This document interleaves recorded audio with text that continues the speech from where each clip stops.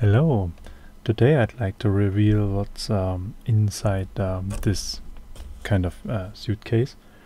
And as you can see, that's not a normal case, like a tool case or something like this. It's a rather small case. I thought it looks a little bit bulky on my desk, but just as a comparison, if we take a Commodore 64 keyboard and put this on top of this case, you can see that the case is smaller than the keyboard itself. So a real C64 wouldn't fit into the box. And that's quite okayish. That's really good so. And I'm just talking briefly where I got this box from, and perhaps you can see it, although it's a little bit shiny, but here it's written EVS technology. And this is made by THEC, and that's a well-known older company producing stuff for PCs. And this case was used as a package for a sound card, and the sound card was called EVS, and it was, I think, one of the first multi-channel sound cards. It came with a couple of different options, and the biggest version was shipped in this case. So, and I kept this for all the years. I think it's about 15, maybe almost 20 years. And usually I store my Nintendo Wii games in the case, but now I found something different. And if you have seen one of my previous episodes where I was trying to get C64 Mini as a kind of portable device, which was successfully, and you may already guess what's going to be inside the box, and therefore let's just open it. And I was looking for something to get all my C64 Mini stuff in one place and take it with me, and this kind of suitcase or whatever works pretty well for this purpose. And so let's just open it, and as you can see, here's the original C64 Mini joystick, which is a little bit bulky in this setup, so I'm not really happy with this one. But anyway, and then I got a gamepad, which is for the second player, and this is actually more compact compared to the joystick. And I found them on eBay, so they're pretty cheap. I think about 12 to 15 euros or dollars or whatever. And so I'm going to get another one and use this for my portable setup, because this is really much more compact, and it would fit into the case even better. But for now, let's just put it aside. And this is just for kind of protection, because the keyboard is painted and I want to keep it as long as possible in a quite good shape.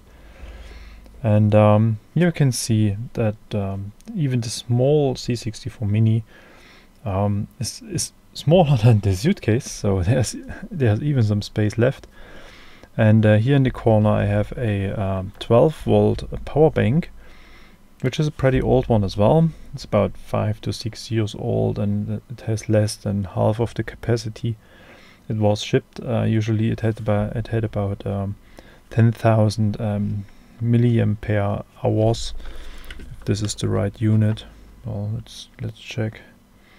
Yes, so 37 watt hours, and it can output 12 volt with 2 ampere, so 2000 milliampere. So that's more than enough to power the whole setup. And I had this suitcase and the Mini with me at a kind of happening convention, whatever. Die lange Nacht der Computerspiele, the long night of computer games in Leipzig. And we used this setup to play games as well. And in total I reached about, well, let's say 2 to 3 hours gaming time with this well, kind of broken or old power bank.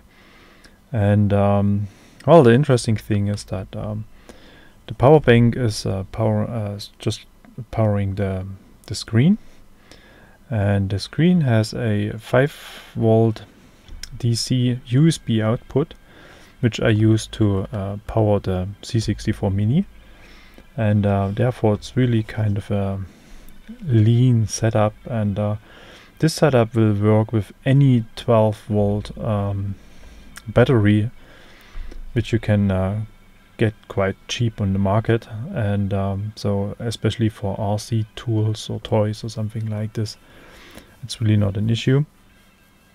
And so actually what I just want to show you is that I kind of mounted the display using double-sided adhesive tape to the back of this this case, and due to this kind of soft inlay, everything stays quite well in place, and so the Mini is actually not mounted to the case at all, and even the battery is kind of free, but due to this especially bulky HDMI cable, everything remains on its place.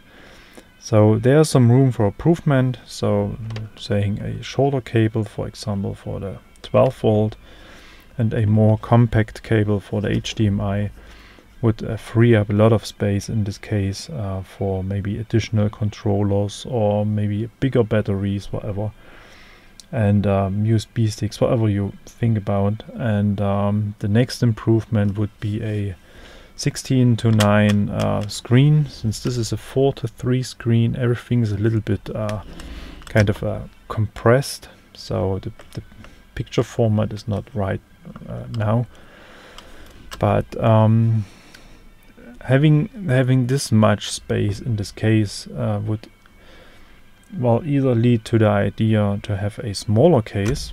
I mean, if you just move the battery to this side and place the gamepads on top, then the case could be smaller as well, or maybe a bigger screen, for example, and then you have a lot of fun with this setup.